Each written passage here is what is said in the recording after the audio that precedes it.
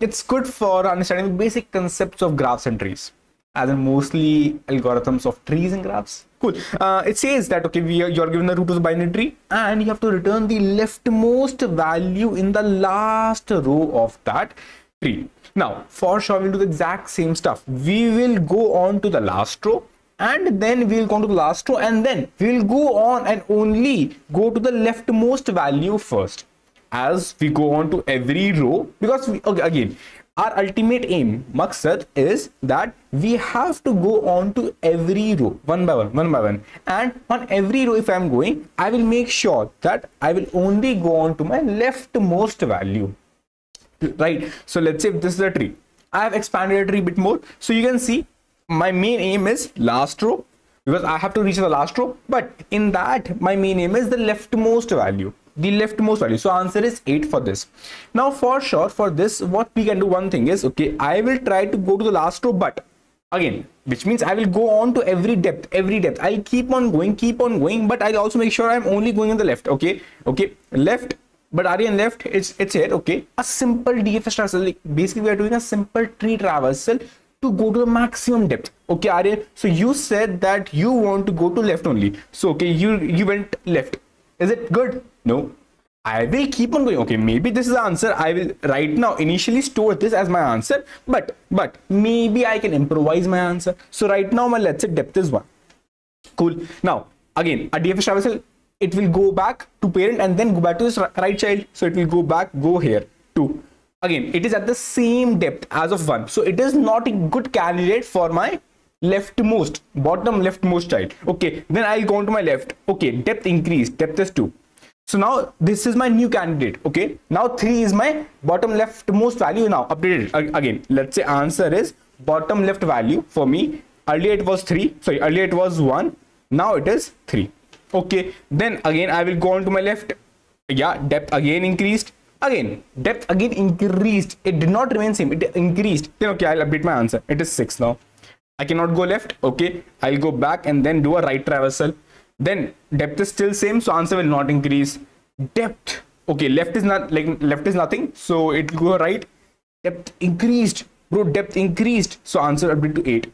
Okay, parent 2. Then right, depth is still less than my existing depth, because see, I will keep track of the maximum depth. Maximum depth I have reached 4, so any depth after 4, because when I was here maximum depth was 3, so any depth after 3 was the one candidate with whom I updated my answer, which is the bottom leftmost value.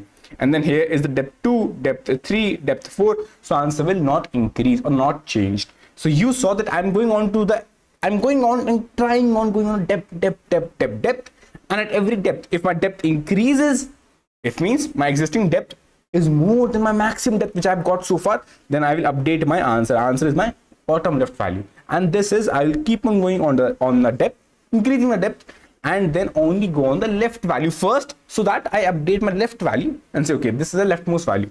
So code is exactly same, that firstly I initialize 2 global variables, max depth and bottom left value, and initialize with them -1 and 0 respectively. You can also say depth as, like, say -1 is so far your bottom left value has not been updated yet, or you can also put the root value here and a 0 here. Both will work, but still don't put headache, put a default less values, or you can also put -1 here, no worries. Now I'll do a simple DFS traversal, but in that I know one thing, that I will keep track of the depth, right? And if my depth is more than my maximum depth so far I have obtained, I'll update my maximum depth, and I'll also update my bottom left value, because I know I am first going on to my left and then I am going on to my right. So for sure, if depth is increasing and I know it is the left, it is the left person first on whom I am going, so for sure I will be updating the left value itself. Bottom most is by depth, left value is because of left value I'm going on to first. Cool. Let's say if I have asked you what is the right value, so you would have just modified it. You would have put this right one first and left one downwards. This is how you would have reached onto the bottommost left value. And let's say if I have asked you at a specific level, give me the rightmost value, then also you could have modified that. Cool. Now ultimately you will populate your bottom left value with the leftmost value or the maximum depth, and then return that value. As you know, it's a simple DFS traversal. So in the worst case, you can go on to every node, and for sure you are going to do all the nodes. So for sure the time is O of n, and if the tree is skewed, so space is O of n. Now we saw with the simple DFS, but we can do the exact same stuff via a BFS also. But again, DFS is much more short, simple and easy. BFS is also easy, no worries. It's just that we do exact same stuff as we saw above, that we have to go into a last row, and again we will keep on going and grabbing the leftmost element. So exact same stuff. Let's say if I am here, I will, again, how a BFS work, it goes level wise. Okay, I know for sure if I'm going on to the next level, depth is increasing, so I can keep track of the, okay, this is my depth is 0, next level is this, depth is 1, depth is 2, depth is 3, depth is 4. So as you know, in a queue, like BFS uses a queue, in a queue you push the elements. Okay, I'll push the elements 1, 2. So basically in this specific queue, elements will be pushed 1, 2. In this queue 3, 5. In this queue 6, 7 and 9. In this queue 8 and 10. In this queue only 4. So, and I can just simply grab out the queue elements. So I know if my depth is increasing, so the first element I grab out from the queue will be my answer, right? So I'll do the exact same stuff as I saw above also, that I'll keep track of the maximum depth, and bottom left value. Again, depth is this specific depth which you saw here itself. Okay, where is it gone? This is the depth which you passed in. As you can see, this goes into your recursive call. Cool. Now exact same stuff. Initially you push just the root element in the queue.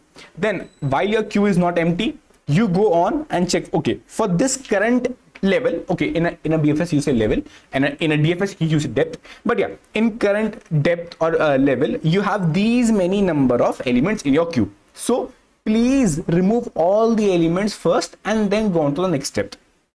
So initially it is my first level, which means one of the levels is being done, so I'll increase my depth, and then this is a simple BFS traversal in which you pop out the front element, and then you go on to your left, and then you go on to your right.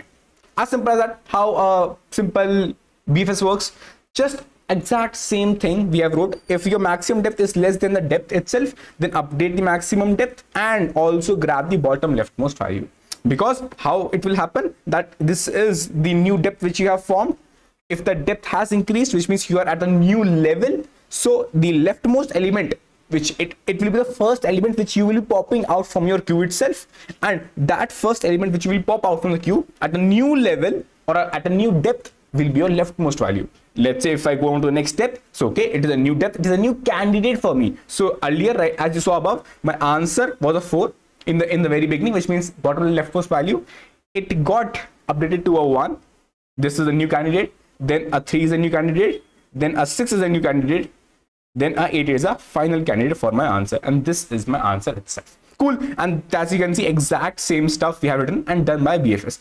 Although I'll say DFS is much more what I prefer. Again, it's totally up to you that if you want to do by BFS or DFS. Cool. Thank you for watching. Goodbye. Take care. Bye bye. Again, I don't know why yesterday's question. I see. It's my thought.